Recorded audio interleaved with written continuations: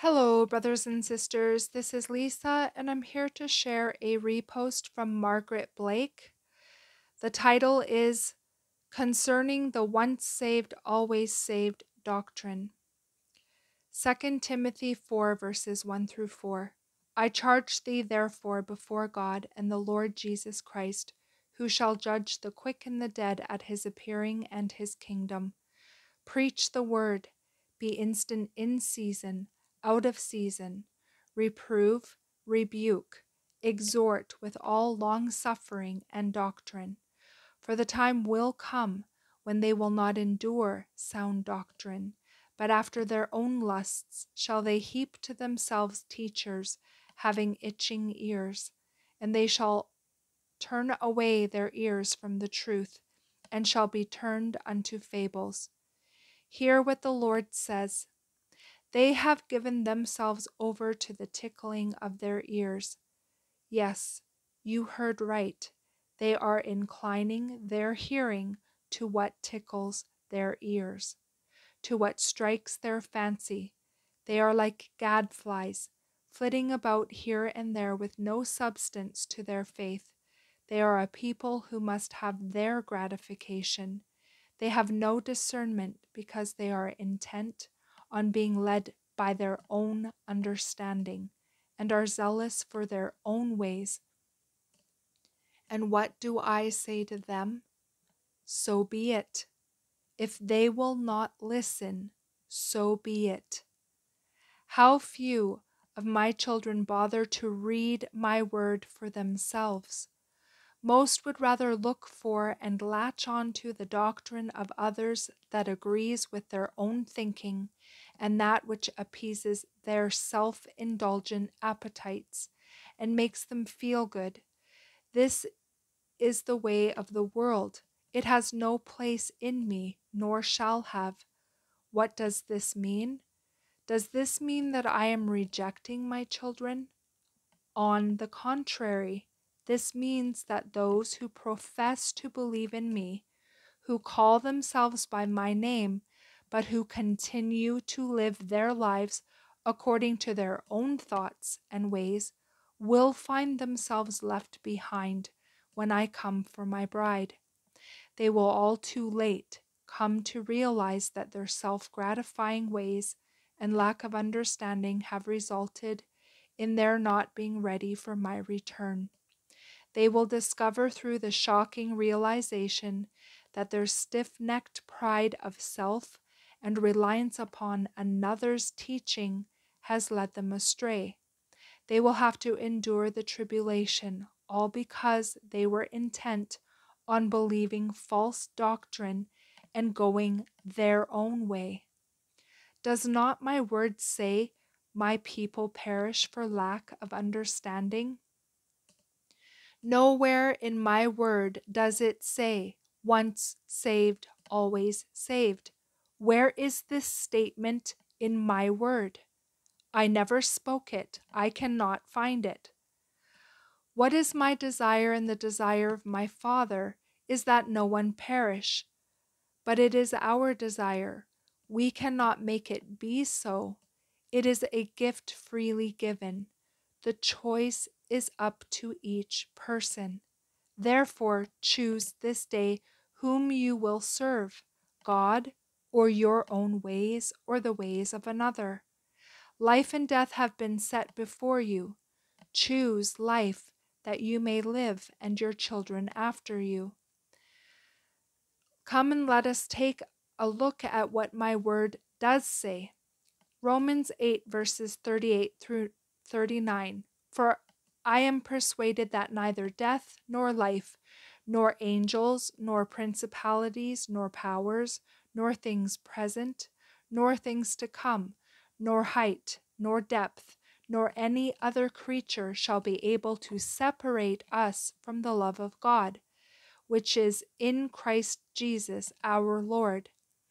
My Father and I will never stop loving you, even if you choose your own way or the way of another. John 10, verses 25 through 29. Jesus answered them, I told you, and ye believed not the works that I do in my Father's name. They bear witness of me, but you believe not, because you are not of my sheep. As I said unto you, my sheep hear my voice, and I know them, and they follow me. And I give unto them eternal life, and they shall never perish, neither shall any man pluck them out of my hand. My Father which gave them me is greater than all, and no man is able to pluck them out of my Father's hand. I and my Father are one. This does not say that they cannot foolishly leave the sanctity and safety of my life and hand by going their own way. Every word of my word is valuable and essential to your lives here on earth and to the well-being of your lives. 2 Thessalonians 2 verses 1 through 3.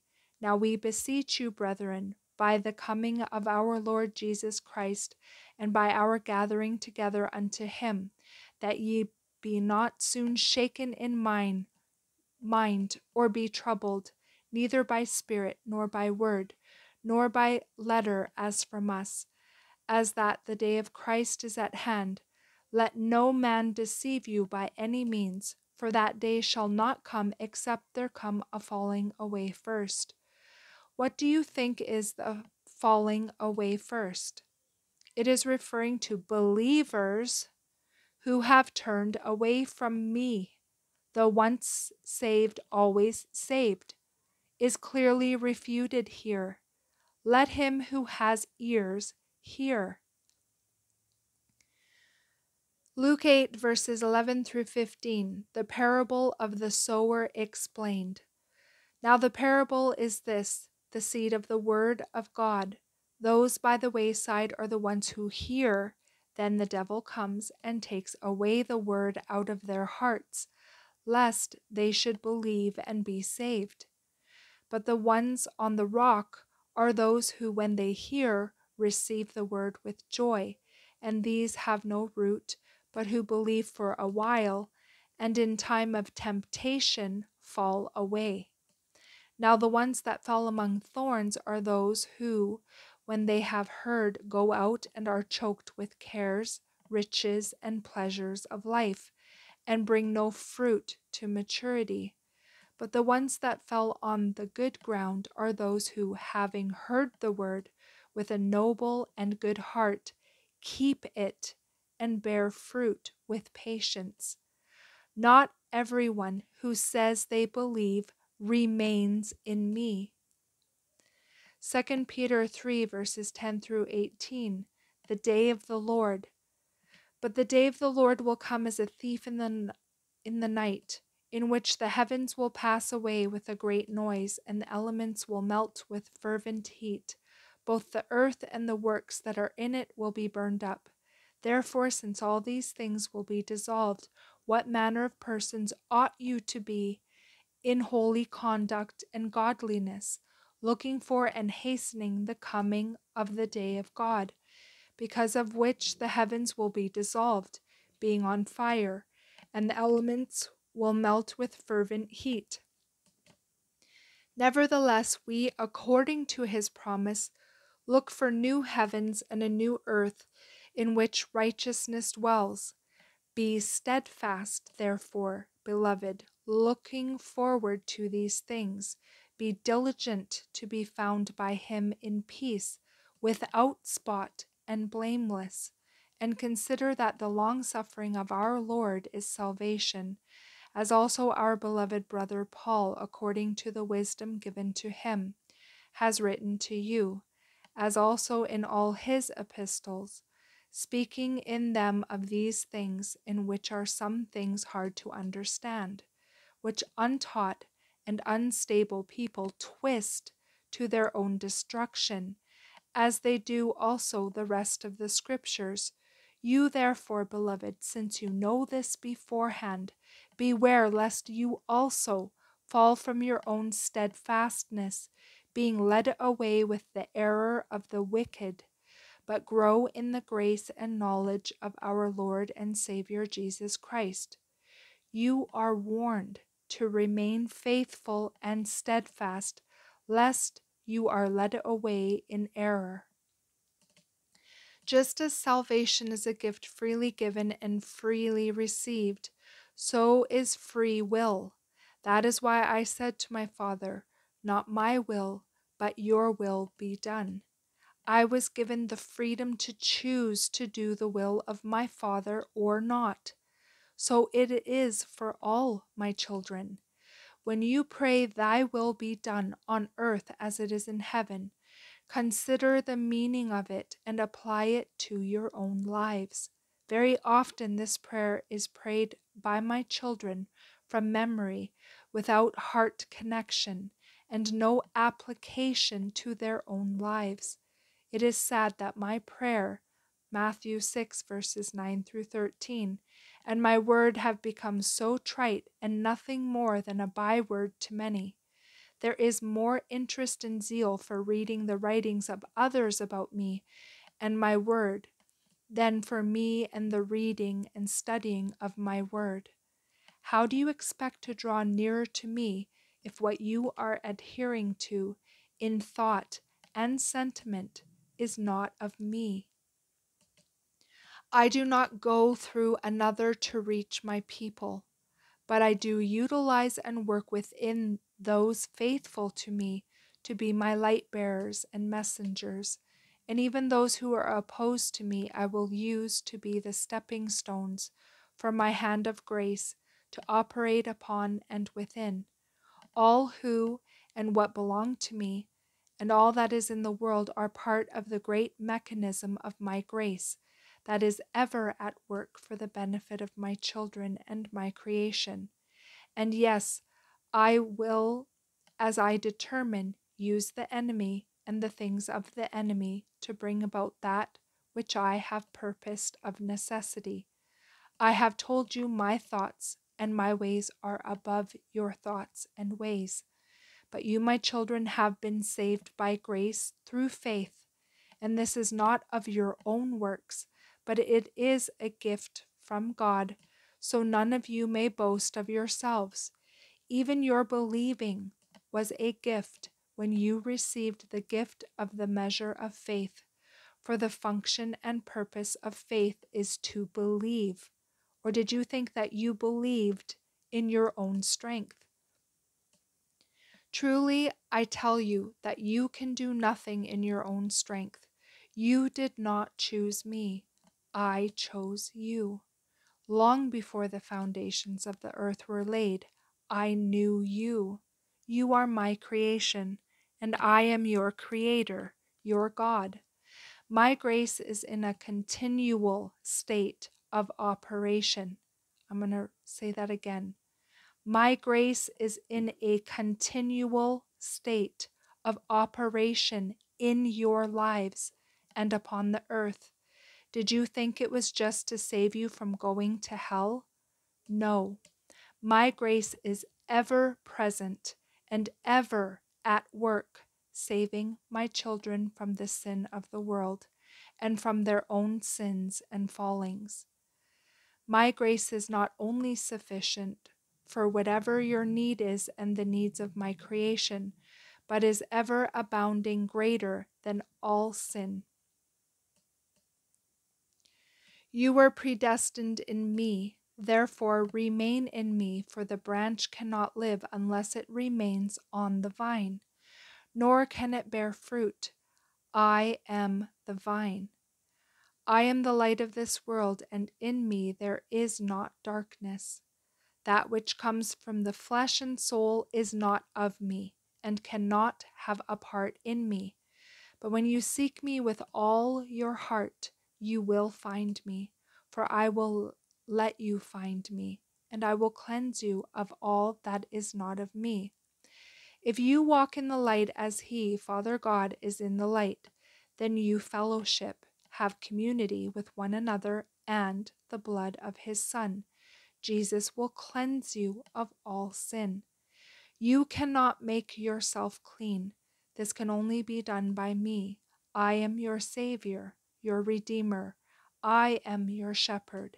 Many who call themselves shepherds of my people have not been appointed by me, and many are leading my sheep astray. Take heed, for many wolves in sheep's clothing are now among the flock of my people. Who are you following? Do not be unwise by being content in your own thoughts and ways, or the ways and doctrines of another. Or you will be like the foolish virgins, Matthew 25, verses 1 through 13, who did not bother to trim the wicks of their lamps and carry extra oil. The flame of my light can only burn brightly in each of my children when their wick is trimmed. What is the wick? The wick is your life, your soul and body, your flesh, your ways. The extra oil is my life that invigorates your spirits and fills you to overflowing by my word and the Holy Spirit, whom my Father has given each of you to reveal all truth to you and to lead you unto all righteousness. My word and the power of the Holy Spirit are your wick trimming tools, along with your willingness to submit yourselves unto God and resist the devil. Your ways must give way to my ways. My thoughts must become your thoughts. You must renew your mind with my word and adhere to sound doctrine that can only be found in my word. What do you think keeping your wick trimmed means? My word is essential to your lives on earth. If you do not take the time to read it for yourselves, at least ask me to place you under the tutelage of one of my faithful servants who will teach you from my word. For is it not written in my word, all your children shall be taught by the Lord, and great shall be the peace of your children? In righteousness you shall be established. You shall be far from oppression, for you shall not fear, and from terror, for it shall not come near you. Isaiah 54, verses 13 and 14. The absurdity of the determination of those of my children who are intent on their own ways will be their undoing. Do not be deceived. You will not be ready at the time of my return if you continue to reject the warnings and admonishing of my messengers and continue to live your lives according to your whims and fancies. Do not be deceived. The choice is yours. Can two walk together if they do not agree?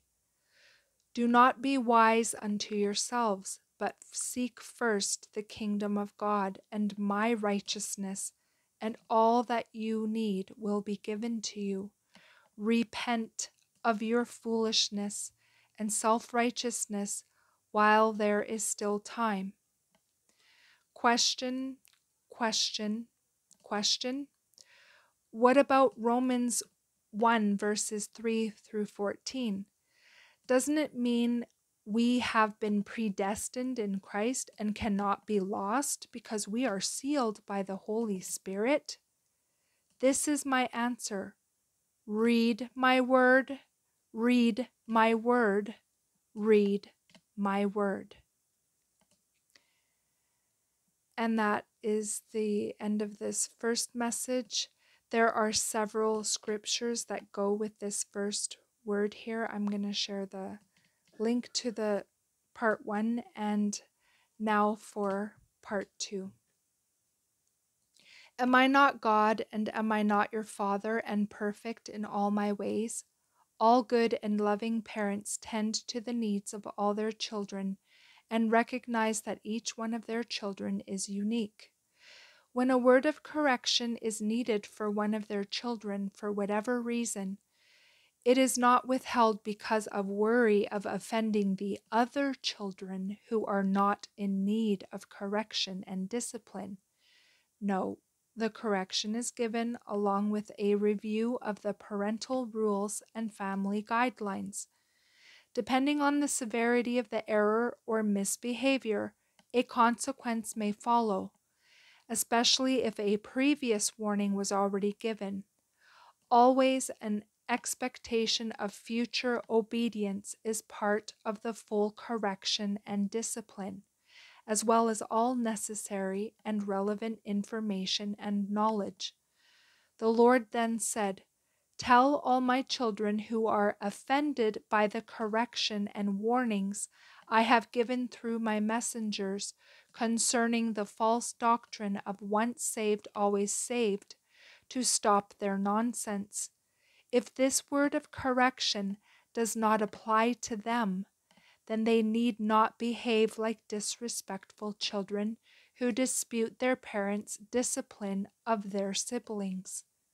Tell them that their behavior is not beneficial to their brothers and sisters who are in need of correction, and that what they are saying and doing can and is causing many to continue in error or to come into error.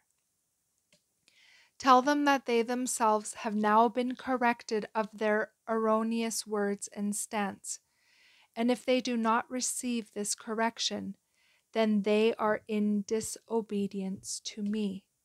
The Lord continued, "Every child of mine will be disciplined accordingly as needed, for I will not withhold the correction and discipline necessary to the lives of my children, whom I dearly love. My word says, 'The Lord chastises those whom he loves.' If a word given to one of my messengers does not apply directly to you, then why do you become a stumbling block to your brothers and sisters who are in need of receiving it? Why do you reject and condemn that which is beneficial to them? For when one member in my body is in error, the whole of my body is affected. Likewise, my children who are obedient to me provide a benefit to the whole body. All my children benefit when one who walked in error and disobedience is edified by my word and repents. Why do you not see to my word for your own edification, so that you may become a benefit to others in my body, rather than being a hindrance? My word stands as the final authority on every matter. What you think and say, if it is not in agreement with my word, must come into agreement with me. My word is not a smorgasbord that you get to pick and choose from. Your thoughts and your ways are not my thoughts and ways. Familiarize yourselves with my word, so that you may walk in agreement with me and those of my children who are obedient to me and my word. My word has been given to all of my children, so that you may walk together in agreement and have fellowship with one another. Receive your correction and repent. Yeshua, Jesus. And that is the end of this second message. Again, I will share the links to both of these messages, and all the scriptural references are with these words. I pray you all have a beautiful day in the Lord. God bless each and every one of you, and I will see you either next video or in the air. Bye-bye.